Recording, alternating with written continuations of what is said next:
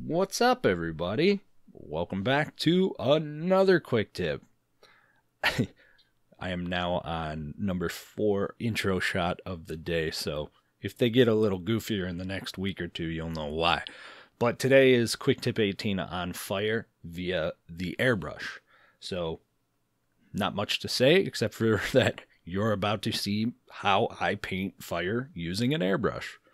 I don't really have much more to cover. You will see it in the video. So I'm going to go ahead and just digress to past me, because this was shot over a year and a half ago. It lived in exclusivity on my Patreon. I have an archive of, well, I'm up to about 95 tutorials as of, this is March 1st of 2022. So check it out if you're interested. I have links down below for all of my content, including my Patreon, which is very much focused on teaching painting. You'll see me out on the road teaching at various conventions, etc. And I'll leave links to everything down below. Enjoy the tutorial and come back next week when we paint more fire, but with a brush. Enjoy, gang. Take care. I'll see you soon. Quick tip 18. Welcome to December. We're doing airbrushing fire today. I'm going to start out with some P3 Heartstone. This is a very orange yellow. It's not pure yellow. You can use something like Everlane Sunset from G-Dub's line. And I'm just going to do it really quick here, speed up the video, because we've all done a base coat before. This isn't about base coating. Just make sure you get a nice opaque and even tone across the whole piece. This is going to set the tone for every step forward, okay? I like using this tone because it's just a great base to combo lights or darks. Next, I'm going to go to straight pure yellow here. I'm using golden yellow from Pro Acryl. You can use whatever pure yellow there is, Flash Gits, whatever. But notice I'm spraying across the model. I'm using the ridges to kind of have that Everland Sunset / Heartstone, that very orangey yellow, shine through, but the highlights are getting hit on the very crispy edges. And I'm staying towards the center here. We're going to basically, with fire, you've got to build up from the center, where's the warmest part of the flame. Flame goes from dark, kind of like a blackish red, to white, where it's the hottest, the red being the coldest. So that's what we're going to go ahead and emulate here. Now I'm sticking towards the center, maybe like a nickel-sized portion of the miniature, and you can see, I can still see that orangey yellow towards the outside. Now that sets the stage for the following steps here. I'm going to reach towards transparent orange. I like transparent because I can still see the influence of the colors beneath. You're more than welcome to use an opaque color. I would go with a pure orange. I'm going with the transparent, and this time I'm going to turn the brush out towards the outer edge here, and I'm going to focus on a halo kind of in the middle of the piece here, spraying out towards the edges. Again, I'm spraying at a side angle, so I hit those peaks. It's important to allow yourself to kind of have those yellows that you've built up shine through in the recesses. Keep in mind those recesses are closer to the center of the flame.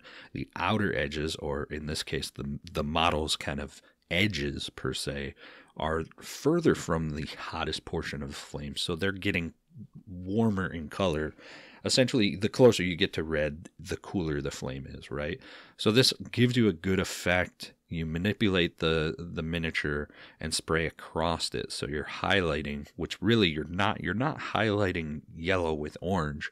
You would highlight orange with yellow, but in the case of fire, we're doing it in reverse, essentially. So I'm using my thumb here to cover up that center so I can hit some proper angles, but you can see in those deep crevices, I still see some of that really orangey yellow.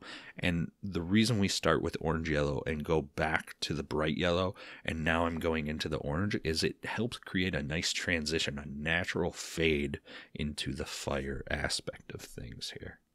So I keep spraying around, and I get myself a good coverage of orange. Towards the outer edge, you want to go into the recesses of the orange so that when you spray the next color, you're seeing the orange influence in the cracks. And of course, as we hit the outer edge, I'm going with transparent red to show the even cooler section. Again, you can use bold pyro red. or any pure red if you're not using transparents. I like using the transparent colors. So on the right here, I've got transparent red. And you can see when it's actually used, it's more of a magenta. And then here's the opaque red, if you will, and it stays true to its color. The reason I like the transparent versus the opaque is because that orange is going to influence it to a more crimson kind of fiery red, if you will. I'm going to use that transparency to my advantage. Again, if you don't have transparent paints, that's fine. Not a big deal. You can use inks even, but you really want to thin them down. But if you're going to be using opaque paints, thin them down considerably. We want them to have a transparent aspect to it so that we're comboing off of the color underneath it, as well as allowing it to kind of feather out and transition, if you will. Fire does not have any hard edges, right? It's kind of an anomaly in itself. Like, there's no state of matter for fire, right? It's a plasma, maybe, but it has no hard defined edge, so it very much transitions smoothly, right? So that's what the transparency of the paint is going to do for us, right? So make sure you're using very thin glazed layers, still angling that brush so that I can see those oranges that I built up underneath shining through. Get that kind of fiery look, as you can see in this shot right here, where you can clearly see all four colors coming through. So now I've got those orange transitions into the red, and I've got it all the way around the model here. I've got those nice bright yellows, I've got some orange tones, but you got those ridges showing the reds. Up here, I'm going pure red all the way out, because again, we're going to combo up the next color here. All these peaks, see, like right here I missed a spot, right? So I want that to be pure red because that's a higher peak. It's farther away from the center. It's all a stylized game, you know. This isn't exact perfect fire. Airbrush fire is not going to be as nice, in my opinion, visually, as brushed fire. And I will be doing a brushed on fire next week. So that'll be next week's quick tip. But you see I hit it and kind of I should say cooled down with the red. But now we got to influence the center hot spot, right? We'll get to that. But first, I'm going to finish the very tips with a little bit of transparent black here, okay? You don't really see this in fire, but it's more of a stylized thing in miniature painting. You might see a little bit of this if you're burning polystyrene or something, which you should never do, period. But it'll taint the edges of the flame. So that's essentially, it kind of gives miniature painted flames this like stylized feel to it, right? It just gives it this extra little oomph. So we're just going to kiss the very peaks here. And notice there's a couple of peaks here. There's what, 1, 2, 3, 4, there's 5 peaks on this. So I'm just going to take it slow, take it very slow. You notice my trigger finger is kind of pumping back and forth, right? I'm giving it paint. I've got the air pressure down, but every time I pump my finger forward, I'm turning the paint off. The air is being consistent, okay? So I'm just basically spraying very thin bursts to just kiss every edge of every peak on here. That kind of minor peak towards the top left there, I'm going to treat that as basically part of the top. So I do get a little heavy-handed with the black, but that's okay. It's not a big deal, you know. Fire is, it's a very stylized approach, in my opinion, in miniature painting. There is some realistic painted fire out there, but in airbrush sense, it's kind of a quick pop, if you will. If you're doing this on a single miniature, a character miniature, or salamanders, or you know, a fire mage, whatever you're doing it on, it's going to be in a smaller compact. It's not as big as this wall of fire spell from Reaper here. So it's going to be more of a brushed on effect. And that, again, I'll be covering in next week's quick tip. So you see this little peak? Now, I really want you guys to pay attention to my finger. See that spot of black? I'm actually aiming the needle past that little peak right there towards my finger, and I'm using that cone of spray out of the airbrush, right? I want to hit that peak right there. So I'm actually spraying in this kind of angular fashion, aiming at my finger and letting that overspray just barely kiss that peak, right? See my finger getting blacker? I'm actually painting my finger and relying on that very end of the cone. That's a little trick you can do for highlighting with an airbrush too. And then I just hit it with a little bit of a top down. Same situation. I'm actually, look at the cap. I'm spraying the cap, but I'm letting that overspray hit it. So just subtly doing a quick little kiss of each peak here. I'm also going to feather it down slightly and do some of that cross path over all the ridges so that you see some of that orange, some of that red shining through. Don't be too afraid to move things around, get it manipulated, and really start influencing these black tips. Now, I've slowed it down again here because I'm very slowly and very thinly kissing a little bit of those ridges into the orange. Not much. You can hardly see it in the video, but I'm just barely kissing into that pure red, where that red kind of transitions into the orange just on the peaks. So there you go. That's, for the most part, the cool tone, right? So I've got a clear-cut bright yellow, and it transitions out into that orange yellow, and so on and so forth out into the colder tones of the fire. So now we got to bring in the hot spot, right? And I'm going to reach for some white ink, and I'm actually going to use contrast medium here, not flow improver. I like contrast medium because it's very soft. It'll transition and soften out the fade, if you will. I actually end up mixing this a little too thick. I'm using 10 drops of contrast medium, and I meant to use 1 drop of ink because ink is insanely pigment rich, but I got a little heavy-handed and it's 2 drops, so I'll deal with that. That's not a big deal. It's not going to be a severe transition, but you can see it's quite aggressive, I guess is the word I'm looking for here. I would much rather it be more milky, more translucent, but I also kind of back it off here. I do a little bit of back and forth, and I'll just let you kind of watch me work here. I don't need to talk for every second of the video here.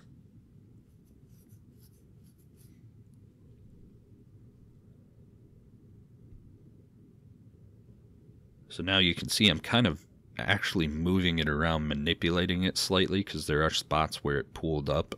And I'm also letting that brush kind of wick a little bit of it back. Now here it is dry, and notice I've kind of gotten a little too intense white, right? I'm still going to do this regardless of how intense that white is, but I'm going to bring it back towards yellow. And I'm going to reach for a pale yellow. Ice yellow from Vallejo is a good color. I don't know the G-dub equivalent, but something in the kind of pastel yellow, if you will, very desaturated yellow, right? And I've got a little bit of my glazing medium. For the recipe, you can check back on a quick tip a couple of weeks back. I show you guys how I make this glazing medium. It's not just water. I mix a very, very, very dirty paint water style glaze. Knock off the extra moisture on a moist paper towel, and I'm going to glaze this up towards the yellow tones of the fire, okay? I'm going to start towards the bottom and pull it up towards the yellow tones, because I still want that intensity, that white intensity at the very bottom of the flame. It only makes sense to pull it up to the yellow to help create a transition from that basically somewhat white to the pastel yellow / yellow whitish desaturated white to very bright white, right? So we're continuing that smooth transition, and by glazing it up towards the yellow, we encourage that transition. And I just go back and forth a little bit here until I'm pretty happy with what it looks like. I've got a little bit of a issue with pooling there, so I just dab in a little bit. Now I've cleaned my brush, and I'm using the very side to clean off any residue of that kind of pale yellow on any of those high ridges of yellow. I still want that yellow influence in there, right? So just clean it up the best you need it.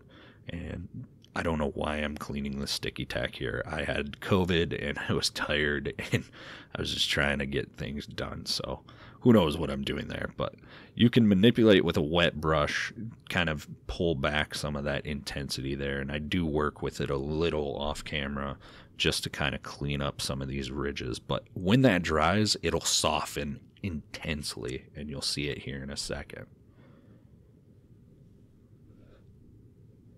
So there's the finished piece. It's a little grainy, but you can see the transitions. You can see the encouragement of the light. I just want to really stress to you all, please, please, please make sure that you pay attention to those ridges and spray across the model so you pick up those edges. You can see, if you look closely, the white transition to that bright yellow, that pure yellow. Flash gets yellow, golden yellow from Procro is what I used. And then you can see a transition to that orange yellow, the Heartstone from P3 that I used. You could use Averland Sunset from Games Workshop. From there, obviously, you see into the oranges, the reds, and the blacks. That's the whole effect, is being able to layer those smoothly and get those ridges to show the next color up. If there's a deep valley, that valley, the peak of that valley is going to be the next coldest color. And you can transition these colors. You can do this with greens. You can do this with the red scale that I did here. You can do this with black and white. You start from white, you transition into various values of gray until you finally hit black. You can do this with purples. You can do this with any type of color scheme you want. You just start with your warm color towards the center or hottest portion of the miniature, if you will, and then towards the outside peaks you transition to your dark color. For example, let's say I want to do a purple flame with a green hotspot. I would go from, I would do that. Mint green, like, I don't know what Procro's mint green is called. Bright pale green, to jade, to maybe a dark blue, to even a purple, a deep dark purple. That'd be a really cool transition to do. So I encourage you guys to test out all the different color schemes in this manner, and stay tuned. Next week I'll be doing the brush version, the traditional paintbrush version. It'll give you a little bit more detail, and you can actually combo these two methods to get a really nice, quick and easy, effective fire without spending a day or two glazing and layering. So stay tuned for next week's tutorial. I want to thank you guys from the bottom of my heart for being patient with me while I was dealing with COVID, and really appreciate you guys being with me through December. I look forward to getting into 2021 and just continuing this awesome endeavor and teaching and having a good time and getting better at painting with all you. So thank you very much for being patrons. Take care.